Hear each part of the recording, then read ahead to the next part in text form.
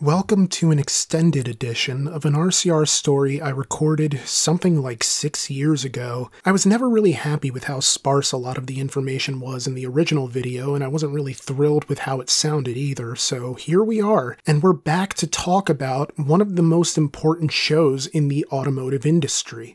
And no, I'm not talking about Top Gear. You see, over the course of regular car reviews, we've done plenty of videos from the New York International Auto Show. But in all that time, I never really gave much thought to the history behind the show. And it's a pretty rich history.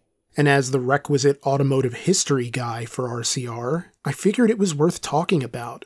I mean, even just at the level of statistics, there's so much going on here. For instance, did you know that the average amount of time spent at the event for any given attendee has risen from 3.45 hours to a high in 2019 of 4.75 hours? Or that some 83% of the people who attend the show claim that they're motivated to go in the first place by the desire to shop. You know, they're in the market for a new car and they want some idea of what's out there without having to submit to a credit check. The New York Auto Show has always had a lot of reach. And yet, well, New York is kind of a weird place to hold such a huge auto show, right? Why would you hold an auto show in one of the least driver-friendly cities in America, with its potholes bigger than Halloween candy in a rich neighborhood, and awful, non-existent parking that's second only to Chicago? A place where the majority don't drive and the ones who do drive like it's the first time. Well, if you're fair about it, New York is kind of the only place an East Coast auto show could be held at this level, you know? Although there's a case to be made for the Philly Auto Show, of course. Regardless, it's not hard to see why the New York International Auto Show became as popular as it did. New York was willing to invest in drawing automakers in a sort of World's Fair for automotive hype, with new cars making their debut, imports and exotics finally coming stateside, classic cars returning to the limelight, some of them in brand new iterations, and people of all backgrounds and experience levels and enthusiasm levels coming together to learn and celebrate and complain about cars. But in a general sense, that's what car shows have always been about, whether it's your local cars and coffee on Saturdays or an annual exhibition of vehicles that dance around price ranges from reasonable to downright extortionate. There's a feeling of community for any auto show, even when disagreements abound. And it's because, in large part, the enthusiasm for cars is self-evident. When you get to big car shows like this, I feel like there's a genuine enthusiasm that comes through, even in those corporate talking head segments that make up the bulk of each and every presser, or in the voice of every YouTuber filming content through a Samsung Galaxy, and breathing with the punctuationless ramble of free coffee and pure excitement. And I hear it in the clickety-clack-clack of every keystroke from the journalists feverishly keeping track of it all in the media lounge.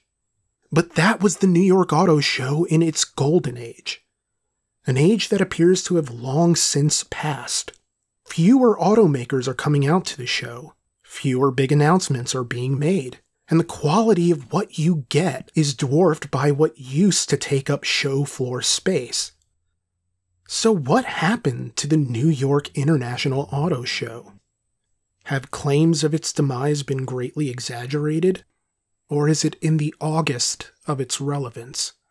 Let's take a brief look at its history, its rise, and its fall.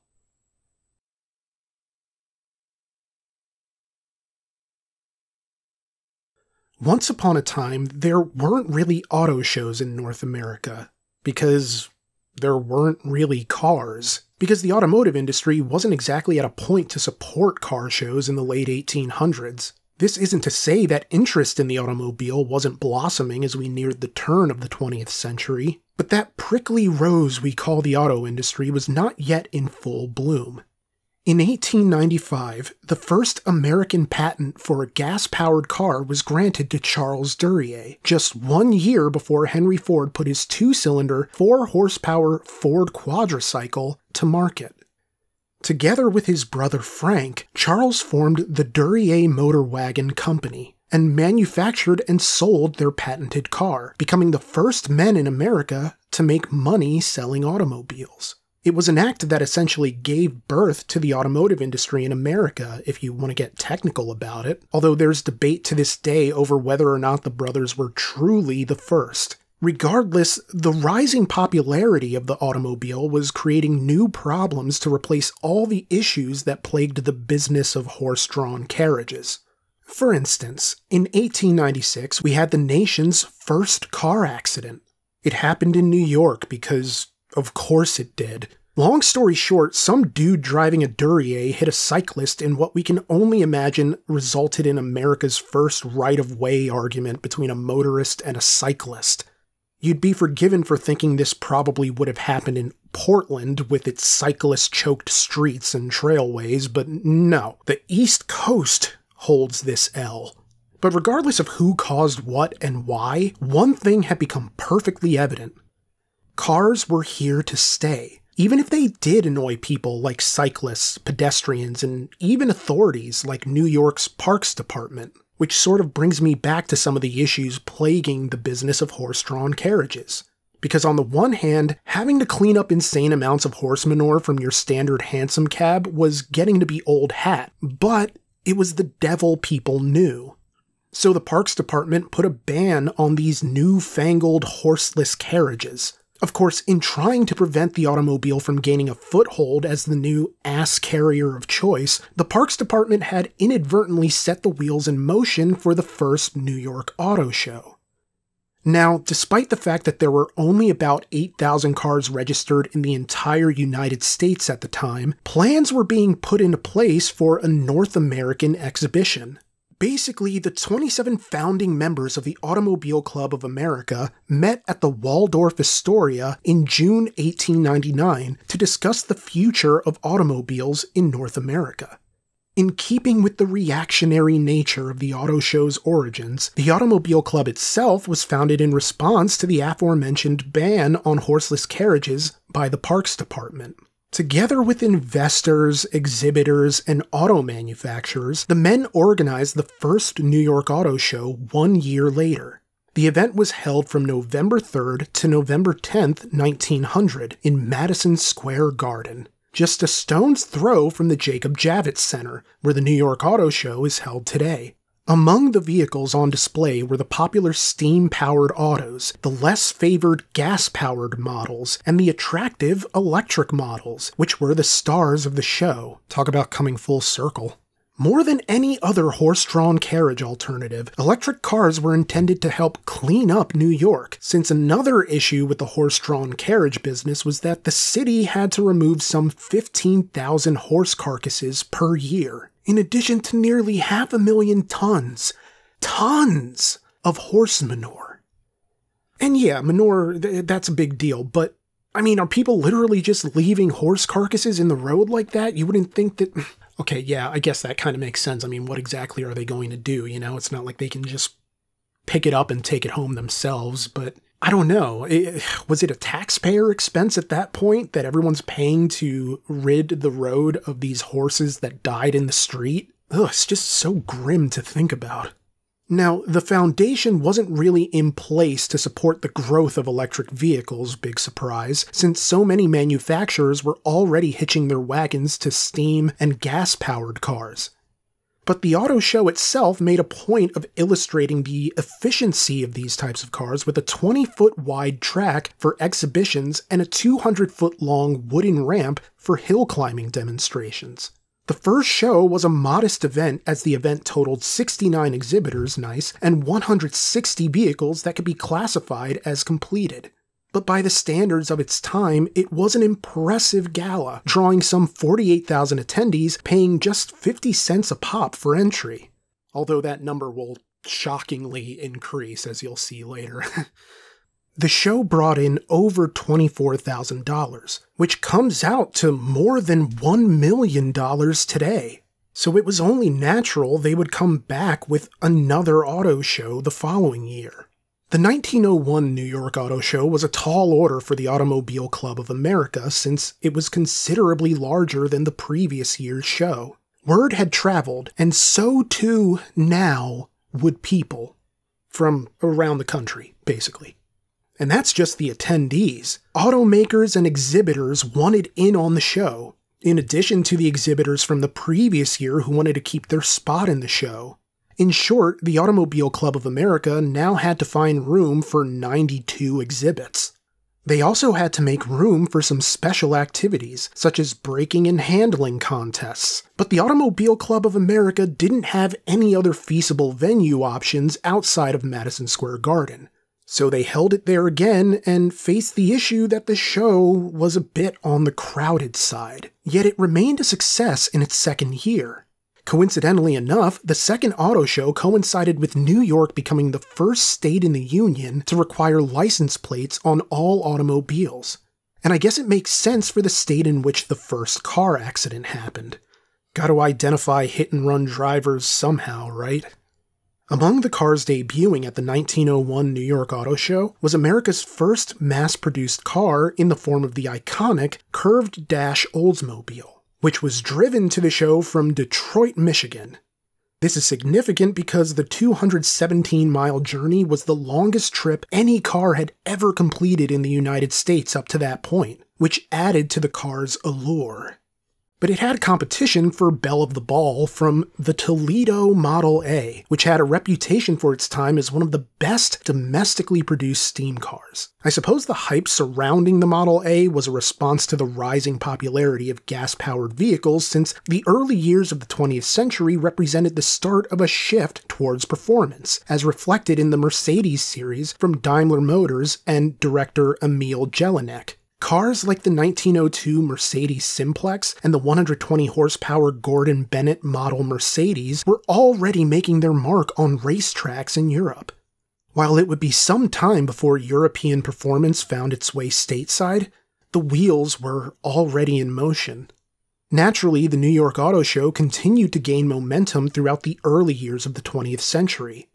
The 1903 event featured the debut of the Cadillac brand with the classic Model A. In 1906, the show was host to the Ford Model N, the company's first pure economy car.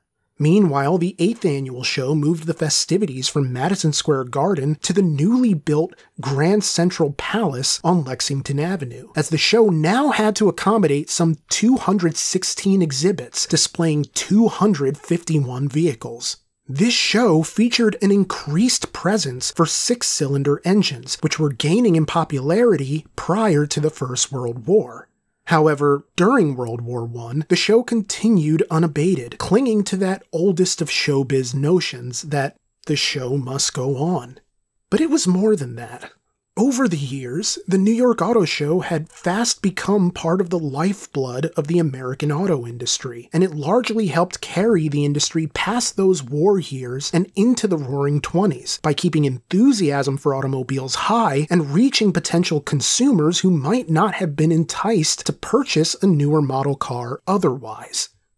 The 1924 New York Auto Show featured the debut of the Chrysler brand prior to its later becoming a company unto itself.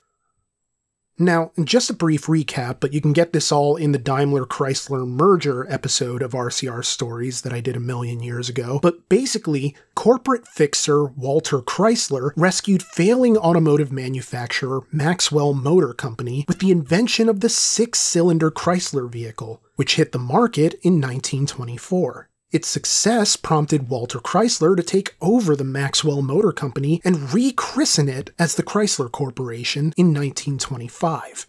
But we're getting a bit ahead of ourselves, because the six-cylinder is what came to the party at the 1924 show under the name of the B70 for its ability to reach top speeds of 70 miles per hour. But the show had more than just speed going for it, as the Chrysler B70 came pressure lubricated and featured such innovations as four-wheel hydraulic brakes, air and oil filters, and a tubular front axle. It helped push the company into the public lexicon, setting the stage for a brand that endures today, albeit with some rough patches over the past century. That is, if it's not an over-exaggeration to classify multiple bankruptcies and failed mergers as rough patches. As America entered the Great Depression, it witnessed the rise of the big three automakers in the form of Chrysler, Ford, and GM, along with the decline of luxury car brands such as Cord, Horch, LaSalle, Stutz, and Pierce Arrow, whose Silver Arrow was among the most celebrated models at the 1933 show. The car was considered a masterpiece of the era, but it was unfortunately the wrong car for the wrong time. The tagline for the Silver Arrow claimed that the vehicle gives you in 1933 the car of 1940. And this added an extra layer of irony to the whole mess since, sadly, Pierce Arrow wouldn't actually live to see the 1940s, as the company closed up shop in 1938, just 5 years after the Silver Arrow debuted. And hey, it was hard out there for just about every automaker, but it was particularly hard for independent automakers. Just before the stock market crash of 1929, independent automakers accounted for nearly 25% of the entire US auto market. By 1936, it was down to less than 9%. You could see this reflected in the types of vehicles that were taking center stage at the auto show over the following years. Fully automatic transmissions became an option when Oldsmobile debuted the Hydra-Matic drive, and the Pontiac Deluxe 6 would hit the show floor as a transparent display car at the 1939 show, while the Chrysler Thunderbolt would debut at the 1940 auto show as a concept car. Consumers wanted bigger, they wanted better. They wanted more. But most of all, they wanted to forget about the circumstances of their nation and of their own pocketbooks, if only for a moment. But then, you can't finance a car with hopes and dreams. I should know. With the downturn in auto sales, attendance to the auto show was also negatively affected, but not in the way you might expect. As America neared its involvement in World War II, the New York International Auto Show was seeing record attendance due to the record ticket price reduction over the course of the Depression. During the early years of the auto show, admission was 50 cents, but remember that insane price increase I told you about? Well, the price eventually went to an insane 55 cents during the day and 75 cents during the evening. Just completely, destroyed everybody's bank account. 55 cents and 75 cents. I joke, but 55 cents in 1900 is about $20 now. So, about 1/5 the price of going to the movies today. But by 1939, entry to the New York Auto Show was only 40 cents, which comes out to about $17 today. Actually, no, scratch that. I just punched this into the inflation calculator and it's telling me it's worth around $14.53 today. So, decently cheap. But the most trying years for the auto show were still yet to come. Now, I couldn't find any information on the early 1940 New York auto shows, and it was for an obvious reason I had stupidly overlooked because at the time I originally made this video, I was still getting into the groove of making RCR stories, and didn't realize that one common event tended to thread its way through every single RCR story that basically ever got released. That's right, World War II. Because as a byproduct of the Second World War, President Franklin D. Roosevelt had essentially frozen the entire auto industry, ceasing commercial production on all cars, trucks, and auto parts during the war via the federal government's Office of Production Management. Beginning on January 1st, 1942, the sale of cars and the delivery of any vehicles to buyers who previously ordered them was put entirely on hold. Granted, some exceptions were made by the local rationing board for people who ordered cars prior to the January 1st deadline, and there were also technically cars rationed out during the war to those deemed essential drivers. But for the most part, commercial production had come to a standstill, as the entire auto industry was repurposed for the war effort.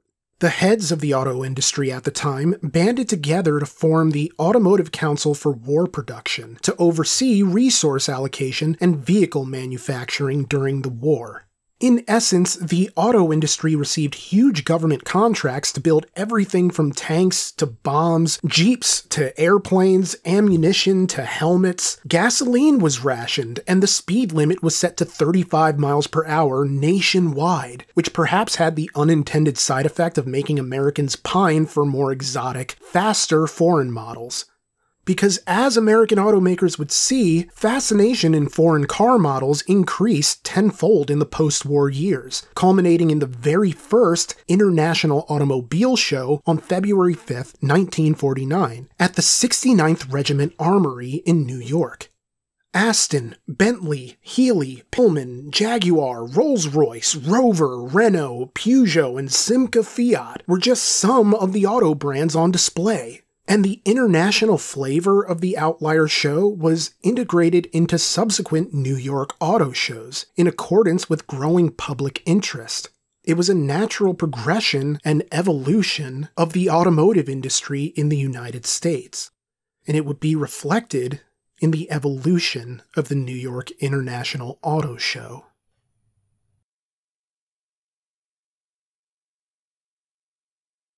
In 1956, the New York Auto Show went international.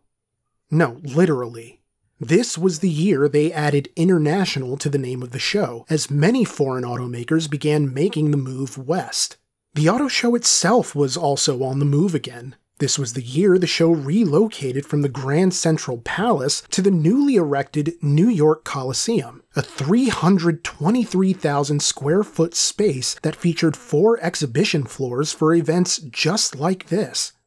Approximately 1,500 people held tickets on opening day, with Mayor Robert Wagner inaugurating the festivities by proclaiming the Coliseum as one of the wonders of the modern world. Because a prerequisite for being from New York is being able to boast about your city better than anybody else. In reflecting this attitude, foreign automakers brought their own wonders. For instance, Sweden made its New York Auto Show debut in the form of the Saab 93B Coupe, a car shaped like Karl Malden's nose that featured a longitudinally mounted 2-stroke, 3-cylinder, 740cc engine. They also brought along the Saab Sonic, bro! Which is one of the more fascinating cars of its era. You can get the full story in my 3.5-hour-long RCR story on the life and death of Saab. But to throw in a quick recap of just a very, very small part of it, Saab engineer Rolf Melde was a pretty big racing fan owing to his background as a racer. So he got together with a few other gearheads and put together a 2-seat prototype that he felt would stun the entire racing community. The team developed the entire car on a budget of just 75,000 kronor, which is roughly $8,320 in America money. And when I plug that into the inflation calculator, it comes out to around $93,327 today. So they made this car for less than $100,000.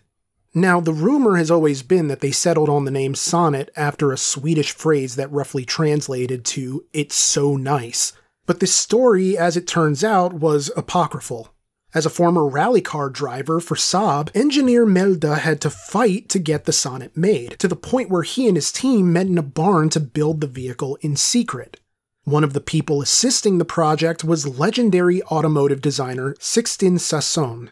And it's he who is credited with naming the car after a rejected proposal for the Saab 92 several years earlier.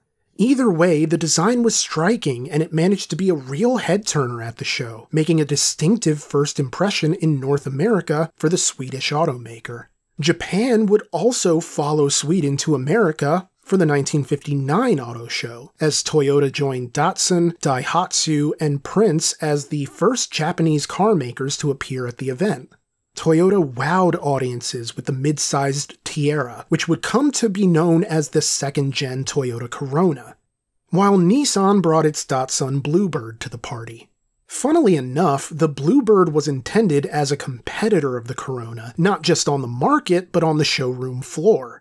There were crowds mulling over these new, exotic foreign cars, and it was a reflection of the changing of the guard that signaled the beginning of the departure from the bulky, domestic cars of old towards the smaller, more fuel-efficient vehicles. This was a trend that was simultaneously ahead of its time and also overdue, considering that cars had simply become a part of everyday life in ways they hadn't during the pre-war years. Between the introduction of the interstate highway system and a recession that doomed such bulky, awkward vehicles as the Edsel, Americans were ready for a change. And while there were plenty of new cars worth checking out stateside on the horizon, such as the emergent era of the American muscle car and the small domestic car revolution led by AMC, foreign car manufacturers were making inroads in the 1960s thanks to the Toyota Corolla and the Volkswagen Beetle. Also, luxury cars were gradually on the rise again. For the 1961 New York Auto Show, organization president and famed trade show organizer Charles Snitow proclaimed that this year's event would bring about, quote, a new era of the common sense car that combines the best in engineering, the finest styling, and the most practical in day-to-day operation, end quote. However, the display of engineering efficiency would be somewhat overshadowed by a model in a skin-tight gown and a scarf longer than Easter Mass. It all centered on the debut of the Jaguar E-Type, which attracted a downright dangerous crowd of 47,000 looky-loos to the exhibit on just the first day alone. That's nearly as many people as were in attendance for the very first New York Auto Show. Despite the spaciousness of the Coliseum, the crowd was packed in so tightly in this one specific corner of the auto show that it was difficult to imagine that they weren't violating at least 100 different fire code regulations. And what's wild here is that it might not have even been because of the car. The E-Type coupe display featured Playboy bunny Marilyn Hanold, who'd been Playmate of the Month back in June 1959. She was also an actress who had dated Elvis Presley in the 1950s, as the King of Rock and Roll had been impressed that Marilyn had starred in a movie with the Three Stooges. Elvis just thought that was really cool. The auto show was simply the first step in a larger profile for Marilyn in the entertainment industry, as she would go on to become something of a cult icon after starring in Frankenstein Meets the Space Monster, a camp classic so hated by critics it's held in an almost ironic esteem today. She also appeared on such shows as Bewitched and Batman, where she played the sidekick to Liberace's supervillain character Chandel and his evil twin brother Harry.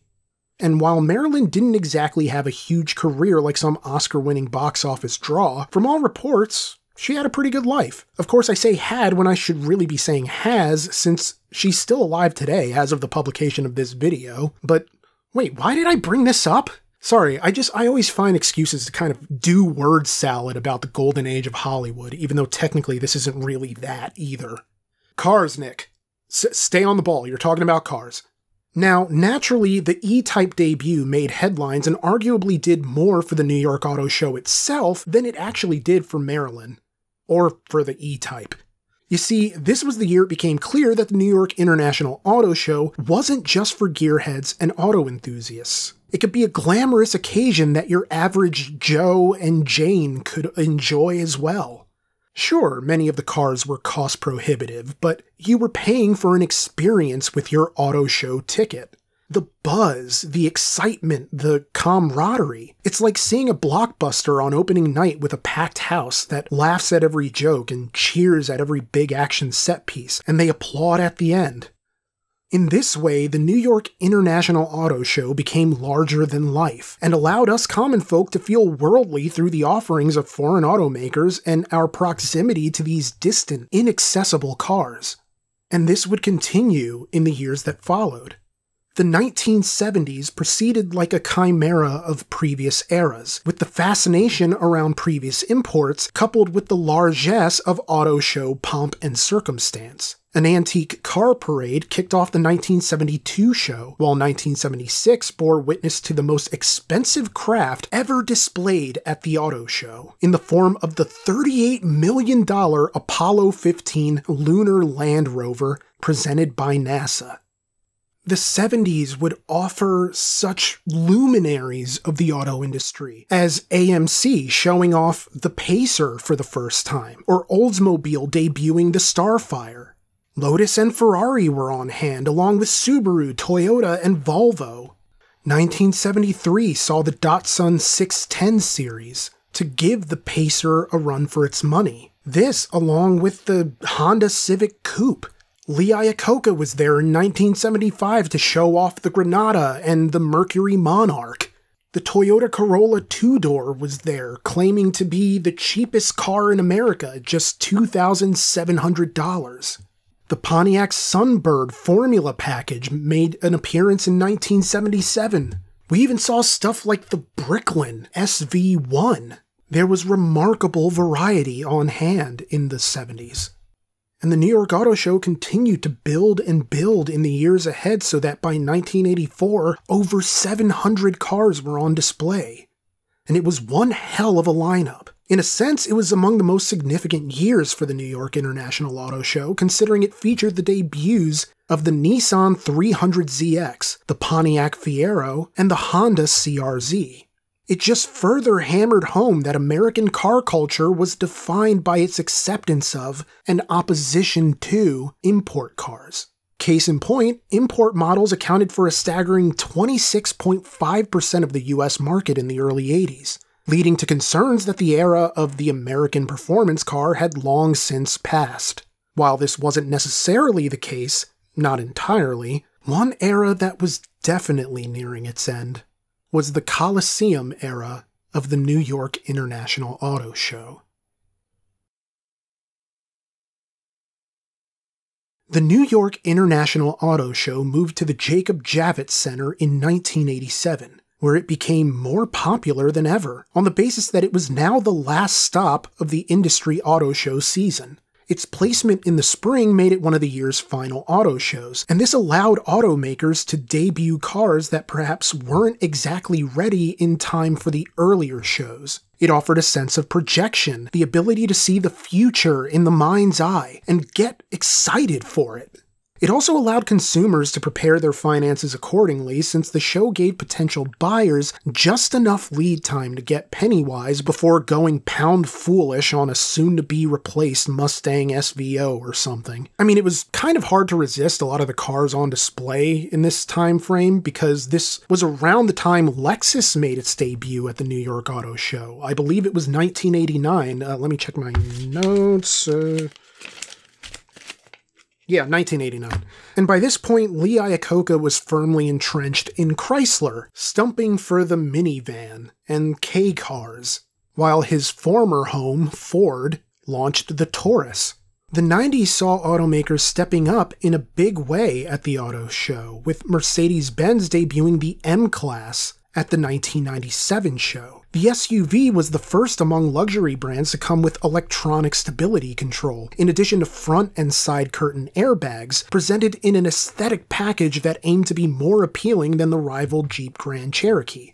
Initially, the M-Class was intended to replace the G-Class, which had been one of the flagships of the Mercedes-Benz brand since the mid-1980s. Of course, as outlined in the Daimler-Chrysler RCR Stories video, the 90s weren't all that great for Mercedes-Benz, so they made a deal with Mitsubishi at the start of the decade to manufacture an SUV based off of the Montero platform.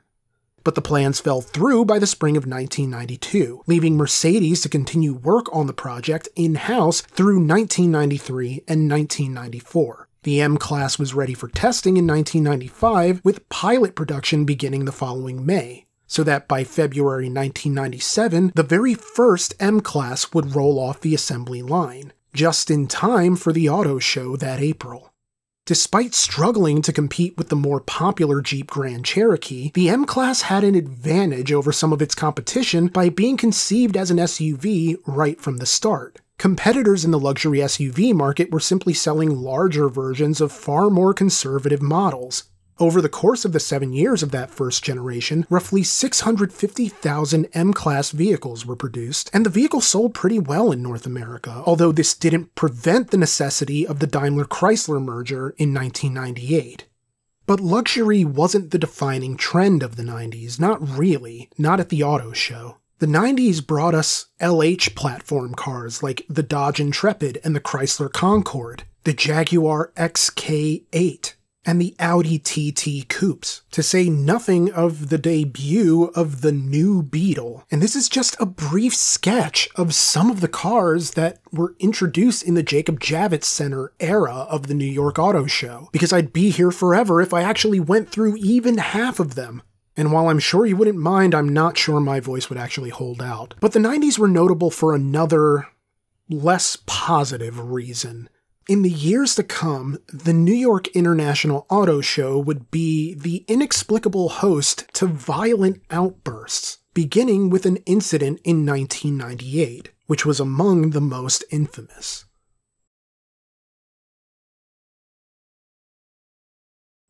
On April 13th, 1998, two men in their 20s were stabbed at the auto show after a heated argument escalated to violence.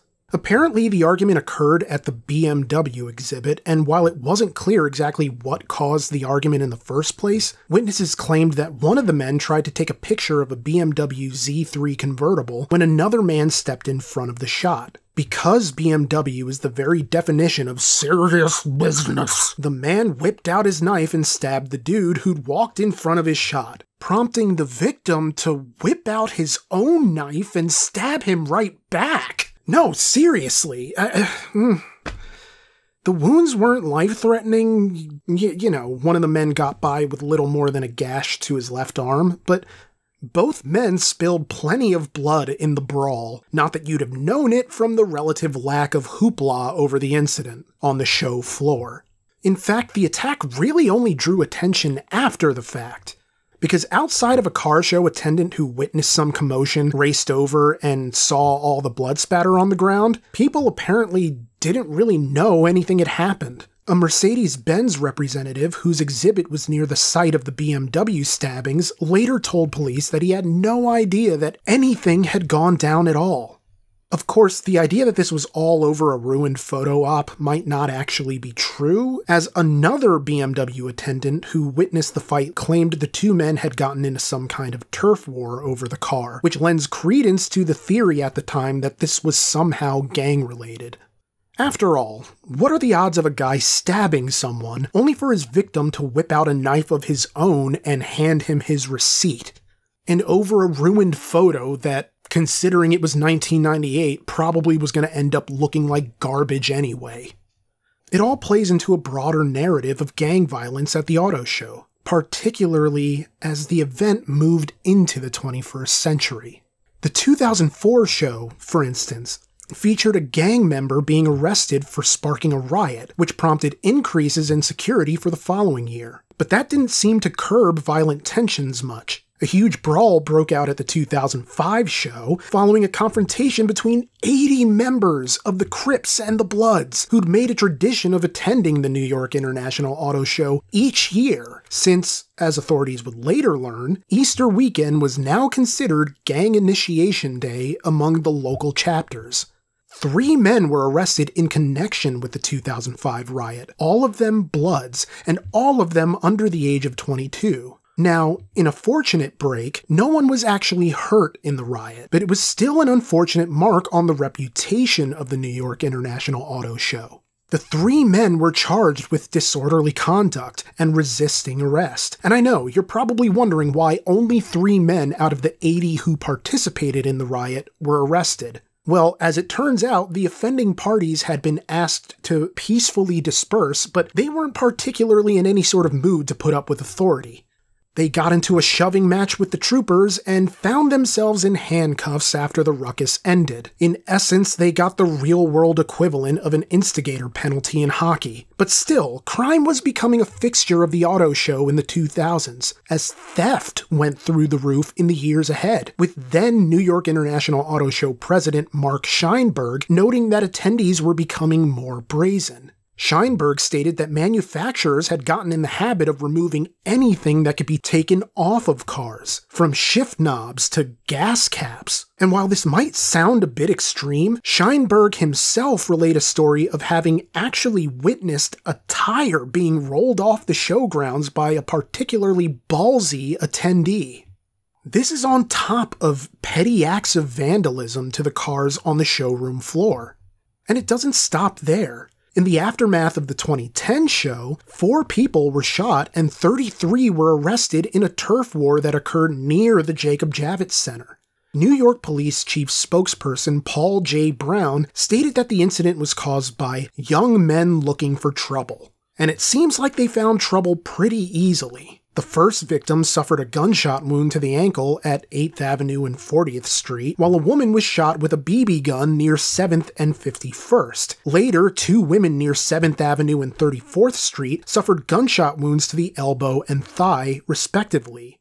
This was on top of yet another riot that resulted in the aforementioned 33 arrests. As usual, no one died, thankfully, but security was once again increased in and around the Javits Center in order to ensure a peaceful auto show. As a result, things brightened up in the 2010s. The violence died down, and so did much of the theft. People were generally able to start enjoying the cars again without fear of witnessing a shanking like it's that episode of BoJack Horseman where Todd goes to prison. We got the Dodge SRT Viper at the 2012 show, with the vehicle being dubbed America's most important performance car of the decade, and I'll let you make of that what you will. Later, 2014 would bear witness to Brian and I arriving for the first time. No, I'm just kidding. They would bear witness to the 2015 Acura TLX and Chevy Corvette Z06 convertible, as well as the North American debuts of the Alfa Romeo 4C and the 2015 BMW 4 Series Grand Coupe. Of course, you could go watch our 2014 New York International Auto Show videos for more on our experiences, since, again, that was our first year attending the show and we had tons to say about it. And you can also check out our videos for the 2015 show, which offered conflicting perspectives from Brian and myself. We missed 2016, but hey, you can't be everywhere at once. But that year featured the debuts of the Chevy Camaro ZL1 and the new Shelby Mustang GT-H, as well as the 2017 Mazda MX-5 RF, as Mazda continued that weird tradition where they tried to actively avoid calling a Miata a Miata. All in all, the 2016 auto show was kind of a banner year because it garnered exactly as many headlines as you'd think.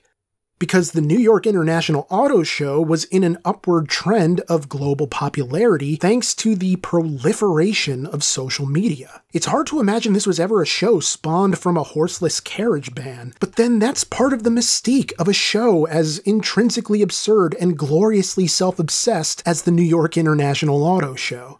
It's the automotive equivalent of hedonism, of gratification for its own sake. Maybe it's kind of twisted to look at it that way, but auto shows in general are an exercise in bombast, in ways both big and small. And that's really kind of the beauty of an auto show. It's a bellwether to the rest of the world that, hey, cars are more than just an appliance. They're part of a broader fabric of our culture, one woven into who we are. Needless to say, the 2010s were a renaissance for the auto show. Over 1.2 million people attended at its peak, and our first year at the show was actually a record breaker as over 78,000 unique posts were made about the show online, and the hashtag NYIAS received a 110% increase across social media. And I assure you, we had nothing to do with this. Roughly 678,000 households attended, while TV viewership was up 42% and worldwide radio listenership hit 85 million. Print and newspaper coverage reached an unheard of 1.6 billion impressions. Although, what counts as an impression, you know? Like you run out of toilet paper, you go to wipe with whatever's nearby, it happens to be a front page about the auto show, that's an impression, isn't it? Today, the New York International Auto Show occupies the 846,000 square feet of the Jacob Javits Center, with about 1,000 vehicles on display during its peak. And the 2010s were a peak, because excess had taken hold at the New York International Auto Show, and I would imagine that's sort of the point. The New York International Auto Show is like one giant cheat day for people on an automotive diet. Maybe you don't go as hard as The Rock does on his cheat days, but you still get to pig out, gawking at all the new cars you get to sit in, scope out, and even test drive. Sure, you know it's all glitz and glam and pageantry, but it's that one time each year where the auto industry takes on an almost Hollywood luster. In the madcap amusement park of the Jacob Javits Center, it's hard not to get swept up in the roller coaster of excitement, disappointment, disagreement, satisfaction, and wonder. And the camaraderie, too. Because when we're not busy stabbing each other over disagreements, automotive and otherwise, car guys can generally be pretty damn cool, even as strangers sharing a mutual experience like this. Of course, for all that feeling of camaraderie, the decline of the New York International Auto Show was just around the corner, as the 2010s gave way to the 2020s, and a metamorphosis akin to degradation.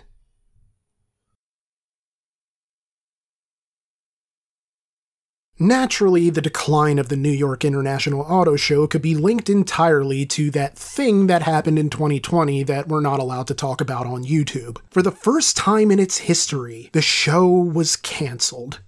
At first, the organizers tried delaying it to August, only to then decide they'd try again in a year's time. But by 2021, little had changed, and so the show was cancelled once again. As 2022 rolled around, many of the concerns and fears people had about attending well-populated events had mostly diminished, but in its place was reticence on the part of automakers to even send their best cars in the first place. You see, when I talk about the decline of the New York Auto Show, I'm not talking about attendance figures. I never was. I'm talking about the show itself. Because whatever it is now isn't what it used to be. And sure, maybe that makes me an old man shouting at clouds, and Lord knows there are plenty of people who've been to more New York auto shows than I have. But when I showed up for 2022, my sense of excitement and wonder gave way to a crushing sense of disappointment. It felt as restrictive as trying to run in your dreams. On the one hand, the auto show struggled to rebound in the wake of the thing that froze the world, and kept us all indoors for a year and change.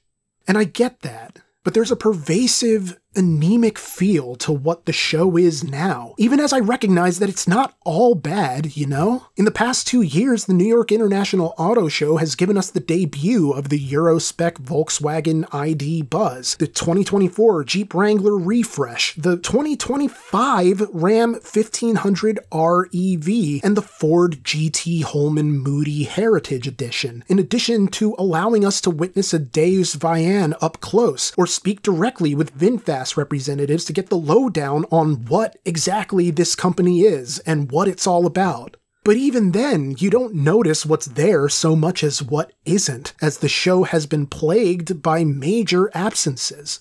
A show that used to occupy 3 whole floors now struggles to occupy the street level. Among automakers who've either drastically reduced their presence or skipped the show altogether in recent years are Tesla, Audi, Jaguar, Porsche, Mercedes-Benz, Mitsubishi, Mazda, and even BMW, although at least without BMW being there, we might not get any more stabbings, knock on wood.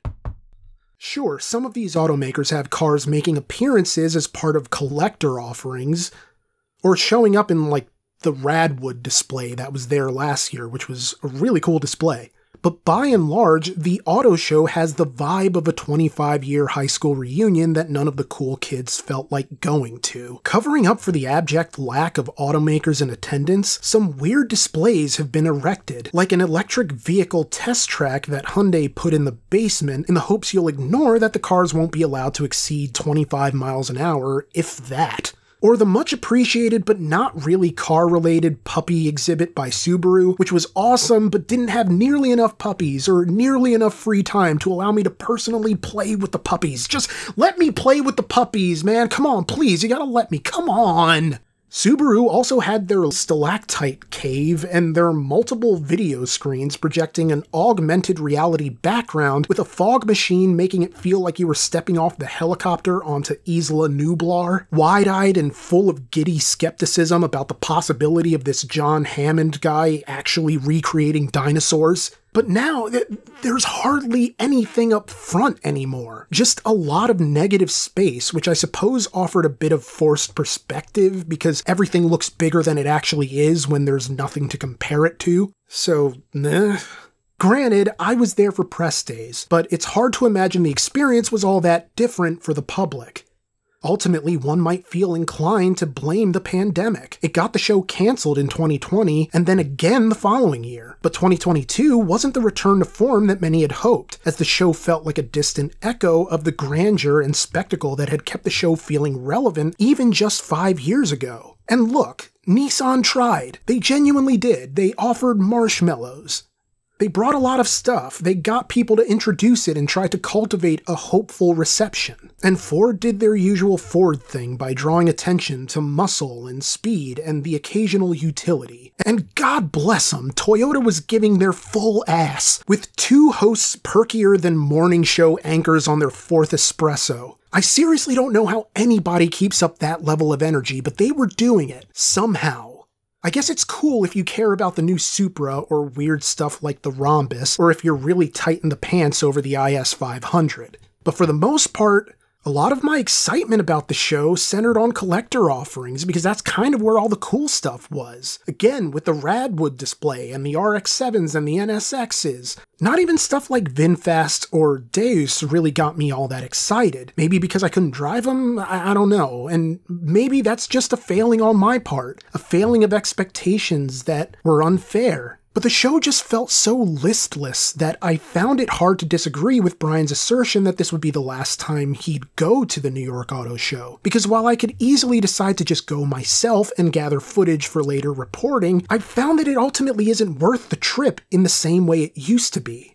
The soft gleam of wonder has been sandpapered to a coarse grain that leaves all the shiny new toys looking like they're ready to be donated to Goodwill. In a way, the New York Auto Show these days feels designed for people who've never been to one before. Because if you ever have been, it's hard to be impressed by what's on offer here, both in attendance and in presentation. Of course, the New York Auto Show is only as good as the efforts of the automakers willing to attend. In that sense, one could imagine that Chevrolet might actually care enough to make a big deal about the Camaro's swan song, or that Nissan would pull out all the stops to overshadow Ford just across the showroom floor. But the thrill of exoticism feels entirely ham-fisted by accountants who don't see the numerical value in putting company product into a truck to haul all the way to a city that smells freshly of hot piss and cold comfort. But why is this happening? Why is the New York International Auto Show on the downturn? Well, you could argue industry shows in general are becoming a thing of the past. Look at E3. It used to be one of the biggest events in gaming, if not the biggest. But it saw its relevance decrease year over year until cancellations put the nail in the coffin. And while you could argue the state of the world is what caused it, the fact that there doesn't seem to be any rush to bring it back suggests the show might be done for good. And look at San Diego Comic-Con, the big entertainment event for nerds and pop culture buffs alike. You couldn't pay movie studios to stay away. Comic-Con was one of their biggest promotional bonanzas. But now, an unprecedented number of studios pulled out of this year's show. And on the one hand, the writers and actors strike likely contributed to this action, but the fact that Marvel, Disney, Sony, Netflix, Universal, even HBO were nowhere to be found, that speaks volumes, especially since not a whole lot seems like it'll change in their absence when it comes to getting word out.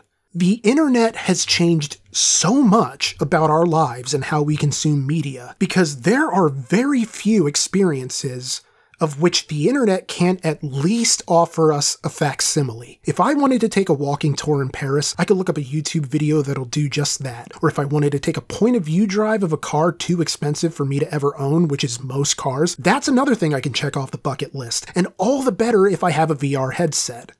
Yeah, it's just an ersatz interpretation of the genuine article, but it's more than generations had in the past.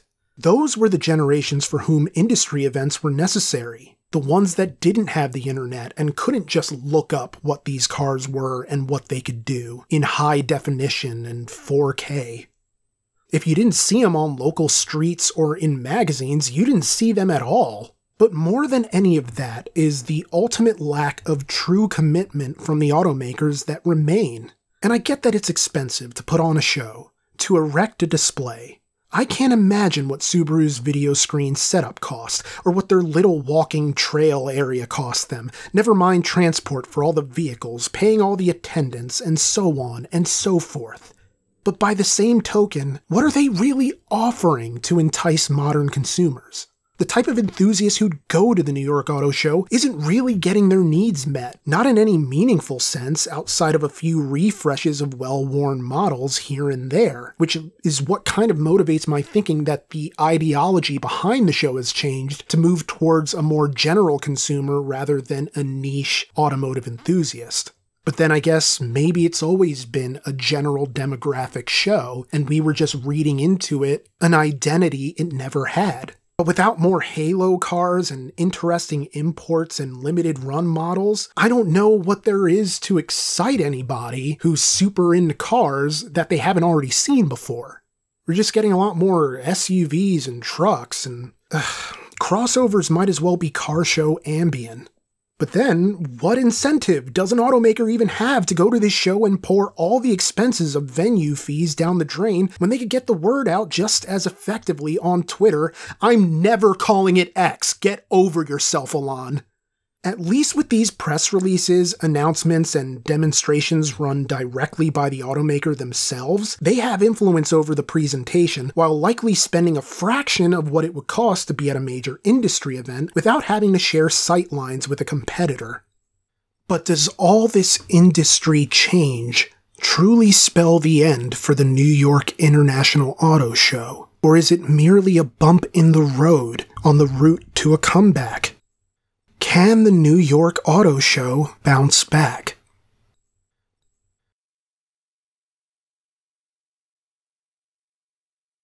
Of course, there's every hope that the auto show could bounce back. A study by Foresight Research found that the New York International Auto Show averages around 628,000 attendee households every year, with over half of households in the market for a new vehicle admitting that their decision on which vehicle they would ultimately purchase was influenced by their attendance at the New York International Auto Show.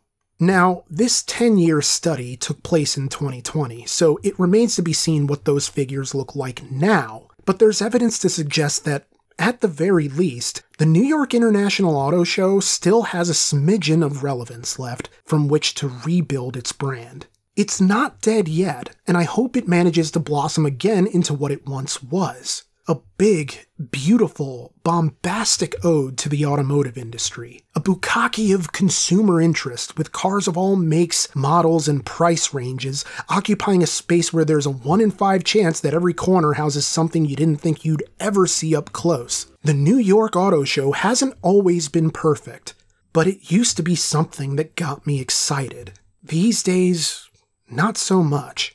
But while Brian and I have sworn off ever attending again, I know myself well enough to know that anything can change. At the very least, I'm rooting for the New York International Auto Show. More options for auto enthusiasts to engage their passion is a net positive in my opinion, no matter the scale. Although I'd argue local car meets and auto shows accomplish much of the same benefit. Either way, the New York International Auto Show has offered a lot to the industry and to consumers, and its influence can't be discounted. If nothing else, I'll always be grateful for the experiences I had there, and hold out hope for renewed interest in one of North America's most iconic automotive industry events. Thank you so much for joining me on this extended edition of the rise and fall of the New York International Auto Show. Initially, when I made this video a couple of years ago, I basically just wanted to tell a brief history of the auto show, but I was never really satisfied with the video, and so I wanted to go back and really dig into why I think the show has been on the decline all these many years, and what contributed to its rise in the first place to where it became as important a show as it ultimately ended up being. Now, is it the most important auto show in North America? No, but it was very much a seminal show in the automotive community and the auto industry at large. And I wanted to convey that, and so that's why I added an extra half hour of material just to kind of expand on the subject and give more in-depth analysis, you know? Because to me, the original video didn't feel like what RCR Stories would eventually become. Now, I am probably going to take this update approach again with past RCR Stories, because there are some videos that I feel didn't get the amount of detail that they really deserved. And so this isn't just about creating quick and easy content. I mean, just redoing this took almost as long as making a regular RCR story, because I had to redo the audio. I had to rewrite the script in a lot of ways. I had to re-edit the video completely with new and old footage. But ultimately, I feel like it will hopefully prove to be worth it and prove to become a series that, you know, I'm revisiting these tales, sort of like I did with Mickey Thompson and with the entire history of the Corvette, providing a certain perspective that has been informed by time and as I get more used to making these videos. So hopefully you can look forward to more of those. It's also an issue of me wanting to put out something because the current RCR story I'm working on has been taking a while, and I just really wanted you guys to have something of mine. And so, yeah, I'm really hoping that you enjoy this video. And if you did, please leave a like, subscribe, tap that bell icon, and share it on social media or to anyone who you think might enjoy it. It'll really help us. But for now, I just want to thank you for listening, for watching, and I hope you have a wonderful rest of your day, rest of your week, rest of your year. Take care.